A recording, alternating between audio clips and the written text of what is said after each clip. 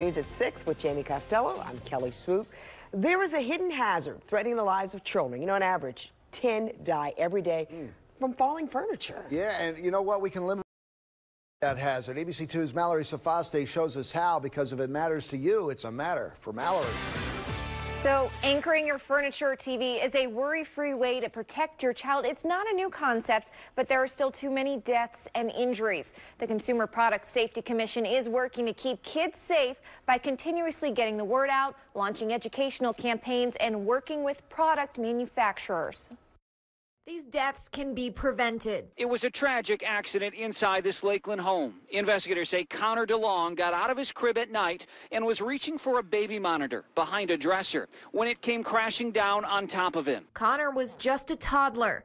He didn't know what could happen, and his mom didn't think something like that ever would. Take 5, save lives. We can really address this hazard easily and quickly. The Consumer Product Safety Commission's Anchor It campaign urges parents to take 5 minutes to anchor their furniture and TVs. It is as simple as attaching this piece of hardware to the wall and this piece of hardware to the dresser. So even if the child climbs up that dresser, that dresser won't tip over. It's secured to the wall. And that eliminates this hazard. Some responsibility also falls to the manufacturers. Acting Chairman Anne-Marie Burkle said they're working with them on enhancing safety standards.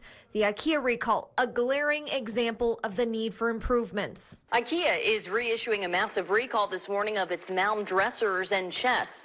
8 children have now died after one of those products fell on them. TVs are also a common culprit of these kinds of injuries. This will fall and hit the child in the head. Oftentimes it'll result in a laceration or another kind of less serious injury, but we do see the more serious head injuries as well, such as intracranial bleeds and concussions. Dr. Stephen Charbonneau has also seen broken bones. Anchoring is simple to do, but it's not done enough. The stories and grim statistics.